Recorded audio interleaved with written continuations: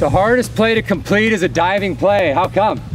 Because you're back on your feet. Because you get back up, you usually don't get to the same what? We call it the what position? The launch position, which is a part of the slide.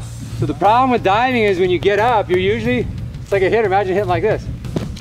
Good luck, guys. So on 92, you're not gonna hit it. You have to be in the perfect launch position. It's posture. We call it posture. What do we call it? Posture. Posture. So right now I'm gonna dive, okay? I'm relaxed, athletic position. I dive, I get up, I go right to the exact same launch position that I was doing in my square. It's the same. Can I get to that position? If you try to go too fast, you'll lose balance. So start slow. We're on our knees, athletic posture. I'm gonna say dive, and we're gonna actually sprawl. Like we're diving up with a shuffle. If I get to this posture, it's no different than me getting a normal ground ball. Look, every time he's out.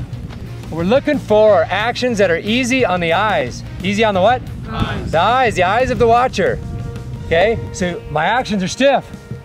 Look, loose, loose, loose. And they're also quicker when they're loose. And they're more athletic when they're loose.